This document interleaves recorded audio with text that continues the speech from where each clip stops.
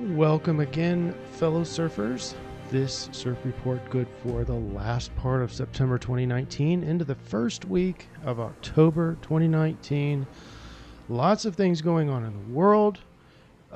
Is that being explained by a lot of influences outside? Absolutely. It's each individual influence that we're going to be looking at has very specific memes associated with it. They are overlapped, but there is a lot of potentially confusing information. So I'm going to hopefully, my goal is to not confuse anybody and give you some accurate insights about what's going to be influencing you so that you can act with confidence in this next week. All right. In the astrology, and in this slide, if you're new here, is simply just a visual representation of our triangulation effort in the different technologies, if you will. Astrology is in the purple circle. It's the biggest. It's got the most going on. We're going to drill down day by day on what influences are at work each day of this next week. But overall, over the context of the week, there's a lot of squares, a lot of conflict, and there's several planets that are making some very big energetic shifts. So when you have big energetic shifts, you tend to need to adapt, and that could be dealt with in a lot of different ways. A lot of people want to escape. A lot of people want to, fight or flight. Some people are much more accepting. The happiest people on the planet are going to be the ones that are able to accept the change and go with it. What kind of change? I'm having a feeling that these are not big changes per se. They're a lot of micro changes that feel all in one, like big change. So I think there's a lot of different things going on in this week.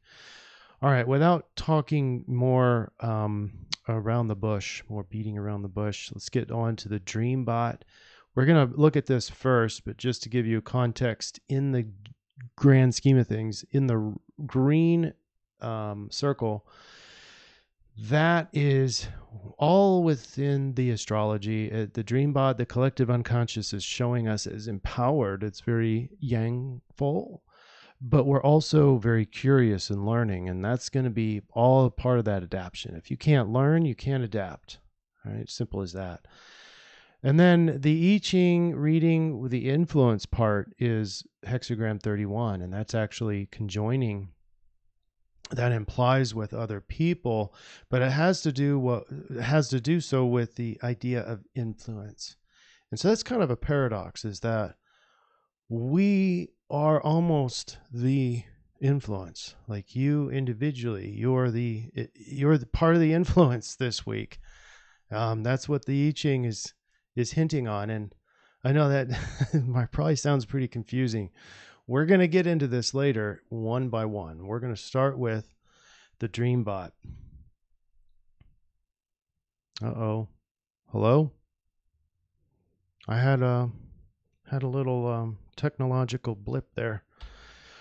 All right. So we're still in business, it looks like, still recording. So this is the dream bot. This is the collection of dreams from around the world that happened just about an hour ago. I ran the dream bot. And this is what everyone's dreaming about. Stuff at the very top. Yeah, there's a lot of stuff going on. But the blue arrows represent learning and playful and curiosity. And so it's very school oriented. In fact, the word high school is even in their backpack. Elementary. It's very school oriented. In fact, the word school is in there. So that one is very strong, and it's a learning week. Okay. Then the red arrows are feeling empowered. In fact, one of the words is powered, grabbed, headed, resurrection, creating, even the word mad, decided. Anyway, so it's very affirmative. It's very strong. It's very yang. And remember, this is what the energetic, the collective unconscious is showing us what has been programmed in that collective mind. If someone's programming that mind, we know that, well, we can hypothesize that they're trying to make us feel maybe like we're empowered or that we have a lot of yang here. And this is where it contradicts the I-Ching because they weren't directly overlapped, if you remember that chart. In fact, I got the chart down in the bottom right-hand corner for your review. But anyway, so the two memes from the dream bod are very, very strong. They're very, very packed in and poignant, empowered, aware. And the second meme is school and learning. Okay. Now, let's get into the astrology and drill down each day so that you can kind of see what differences are at play each day. Let me get the pointer out. All right. As we discussed last week, most of you should be remembering that Venus is going to make an exact square with Pluto on Monday in the evening, 11:17 p.m. And this is the one that was kind of being led up to last week, including the new moon. But on the new moon, it suggested, remember, 3 days before you do something or 3 days before you make your action. And this was one of the considerations of why you want to wait, because this is an ending. If Pluto is the hidden force and the destroyer, is like death and rebirth, and Venus is harmony, beauty, relationship, intimacy, and Venus is even in Libra. This is a square, and so it's very conflicted. And so there might be an abrupt end to harmony. There might be an abrupt end to some things beautiful, or some things that you have that you like that bring harmony in your life. There might be an ending there, i.e. Pluto. Now, Pluto is one that's going to go station and go direct later this week, and we're going to talk about that. But it's going to have some extra strength in here. But the exact location of this square is at 11:17 p.m. Central Daylight Time on Monday. Now, here's something to consider, that September 30th is arguably not arguably, but is the end of the fiscal year for government, military, and probably some other corporations. But astrologically, it matches perfectly, because it is the end of another fiscal cycle. You know, Venus also has a hand in finance and money. And so we could be seeing an ending to that. If nothing else, this could just be the end of the fiscal year. But I think there's more than just metaphorically in here. And this is probably the biggest caution of wanting to move forward. So the collective, remember, the collective dream bod, the collective unconscious is feeling empowered. And so it wants to go do stuff. And we can already see that that is fairly limited, because we have these squares and it's hard to move forward in these squares. There's more obstacles that get created. There's conflicts there, or can be. And so tread carefully. And I'm going to, go ahead and kind of give you a hint from the summary slide, is that we don't want to be achieving too much this week. Tuesday is easy to get lost in the imagination. We've got kind of a moon in between the Mercury and Venus area, and then not quite to Jupiter. And so it makes several of these hard aspects. This is not hard. The trine over to Uranus or Neptune is very positive. And they work well together, Moon and Neptune. They're very dreamy, emotional. So you might get lost in emotional imagination, emotional reaction to Monday's reset. That square is going to hang out for a few days. It's going to start decreasing, but it's still within the orb. On Wednesday, the square is still there, and now Pluto is going station. And so not that Pluto whips around this sky, it's the slowest of all the planets to go around this zodiac, but it's going station now. It's going to go direct next 24 hours after this. And while it's doing this, it's giving a little bit more floodlight on this alignment. And so Even though the energy itself, the square itself, is waning because Venus is moving around pretty quickly, but it's still within the orb, and now Pluto is kind of like shining a little bit brighter right now. Its energy is more of death, rebirth. We also have a sextile over to the sun, moon, sun sextile. That's positive. Sense of ego and identity and the emotions are fairly well congruent. And this is kind of like just kind of surrender to whatever change happened from the harmony imbalance or beauty reset or money reset. On Thursday, look at all this that happens. All these circles here is some big energetic change. And the first one's happening at 3:30 a.m. on Thursday morning. While most of you are asleep, Mercury heads into Scorpio. Intensity of thoughts are going to increase. Scorpio, very intense, can be dark at times, can be powerful, can be vindictive. If you're starting to feel vindictive, suddenly this could be why. We also have, but kind of on the flip side, Mars, kind of the go get 'em, and around 11:30 p.m. going into Libra.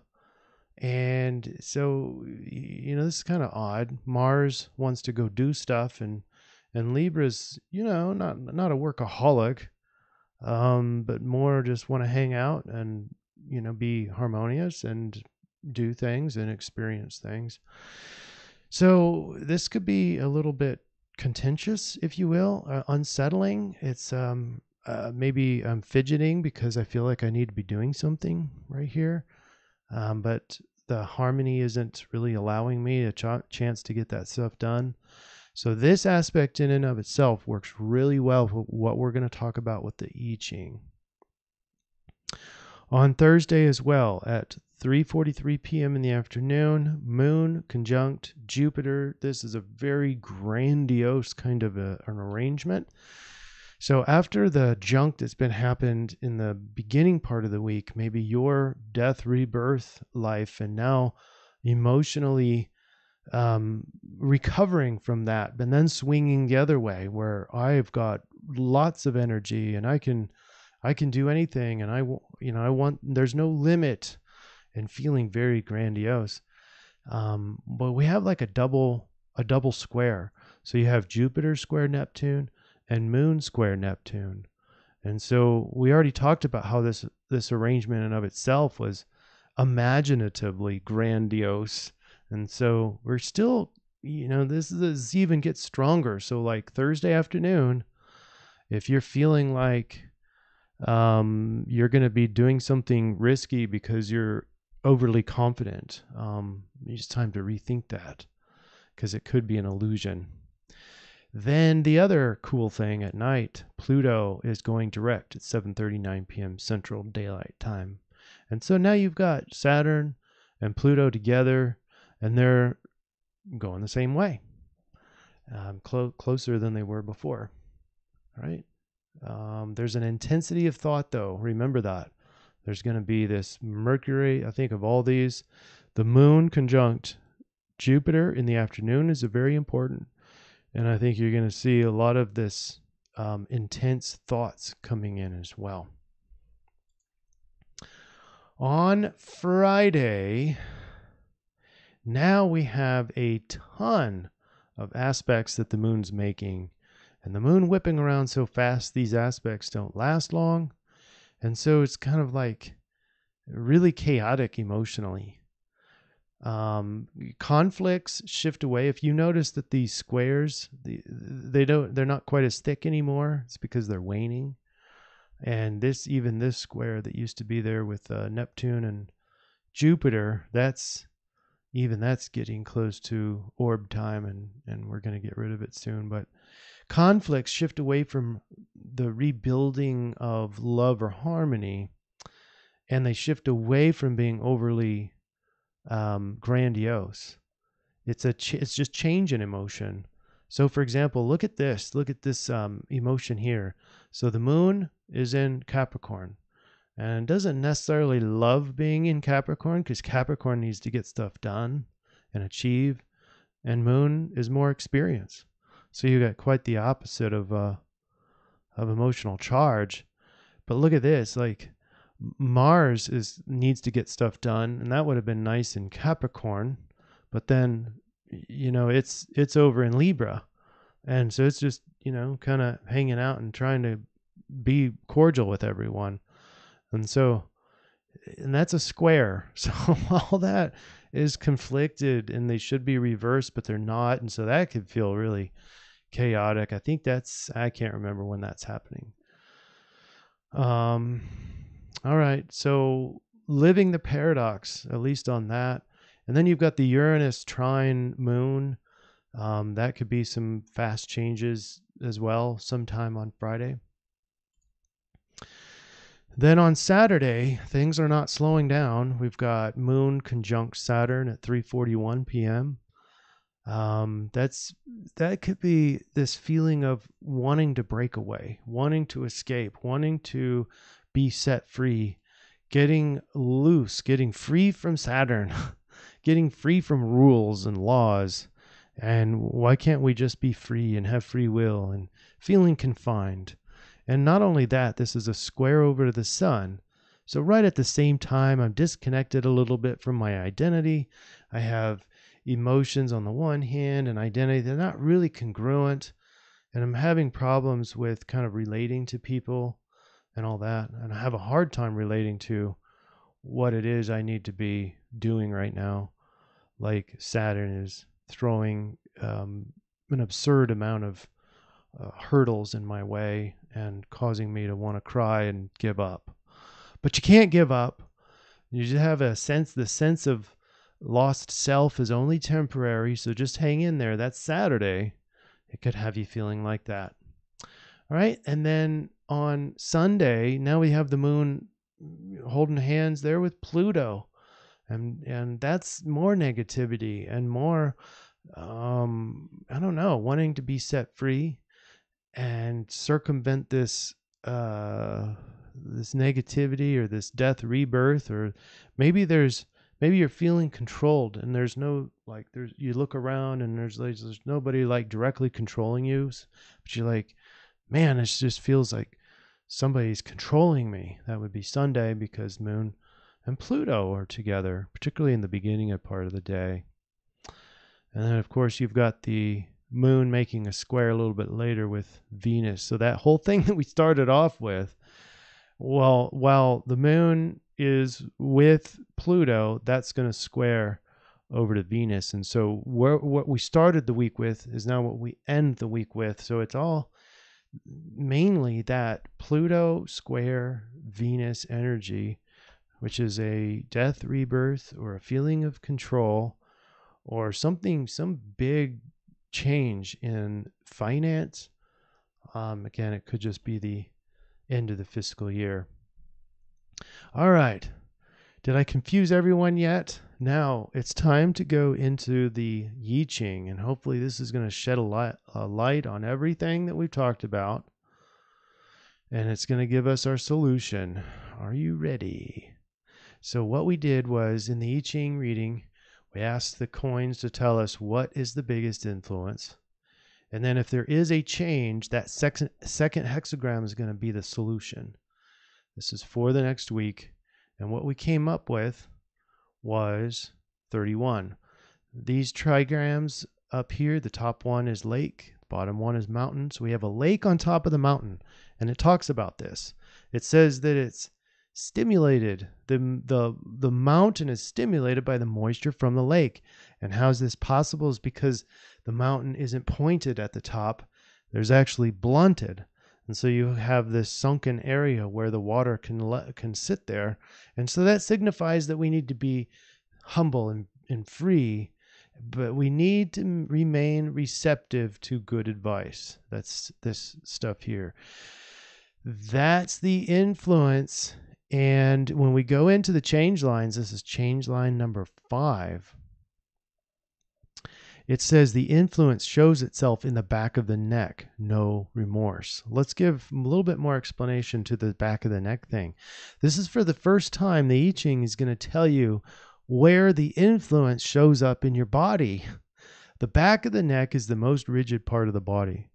When the influence shows itself there, the will remains firm and the influence does not lead to confusion. Hence, remorse does not enter into consideration here. What takes place in the depths of one being, in the unconscious mind? It is true that if we cannot be influenced ourselves, we cannot influence the outside world. And so, in summary, the I-Ching part of the influence, it's saying this is the influence, is that you are becoming the influence. You're becoming conjoined with the influence. You are becoming the influence. And you're going to know it when you feel it in the back part of the neck. Interesting. I'd like to hear more comments. If anybody's getting those feelings and sensations this week physically in the back of the neck, or whether or not this is just a metaphoric reading. So the summary overall for the influence of hexagram 31, it's becoming part of the influence without creating disharmony. You remember all of the chaos in the astrology, all the changes, all the sudden changes, all the aspects and squares, all the Pluto energy that is in spotlight, which is the death, rebirth. These are very conflicted. These can feel very disharmonious, and we have to realize that you are part of, and you are the influence on other people. That's the whole point of this, is that the collective is being influenced by you. Wow, how bizarre. So when we apply the change on 5, 31 becomes 62. This one is thunder over mountain. And when you hear thunder in the mountain, then it is louder because you're like up there. You're up there with the thunder. And so it's not well to strive upward towards that thunder. It is well to remain below. Great good fortune. So this whole 62 is all about small succeeding, small preponderance. Exceptional modesty and conscientiousness are sure to be rewarded with success. However, a man is not to throw himself away. It's not about sacrificing yourself. It's not about subservience. It's about correct dignity and personal behavior. We must understand the demands of the time in order to find the necessary offset for its deficiencies and damages. In any event, we must not count on great success, since the requisite strength is lacking. In this lies the importance of the message that one should not strive after lofty things, but hold to lowly things. And just keep the small steps moving forward, and without judgment, without presumptions, without losing your identity in it, without escapism, and just conscientiously, mindfully moving forward, moving up the mountain. All right, time to look at the final slide. This is going to be our summary slide for today. So in this slide, I have the influence at the top, and it's showing a boat in rough waters, and that's exactly what we're going to be going through. In this, what feels like being tossed about is that you are also doing the tossing on the rest of humanity without your awareness, potentially.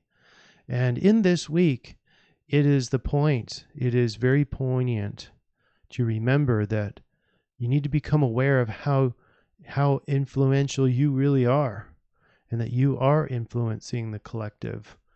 But if you get into this conflict and competition kind of meme, it's going to feel like you're the one in the boat getting tossed around by everyone else with these multiple astrological shifts. So here's the solution: is hexagram 62. It's being mindful, conscientious, with modesty. It's not a time for sacrificing and subservience and making yourself lower than everyone else.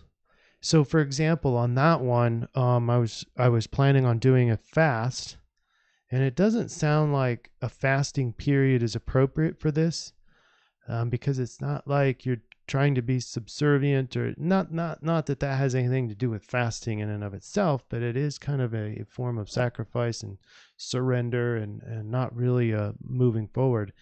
This is not a super moving forward kind of energy, but it is moving forward, and it is getting small steps done and small achievements. It's a long series of successes, of small successes, and not a one big, oh my gosh, I did it kind of thing. And so it's a more of a day by day, small steps, and seeing how you are part of the overall influence. It's a really paradoxical week, but like the Dreambot said, we are ready to learn. And those of us who can accept change and can adapt on the fly, not expect too much, let go of your egoic desires, keep pressing forward towards your highest values, I think you're going to have a really great week, even though it may not feel all that wonderful energetically. All right. So we will see you next week, and looking forward to hearing how this report does for you. All right. We'll see you. Take care.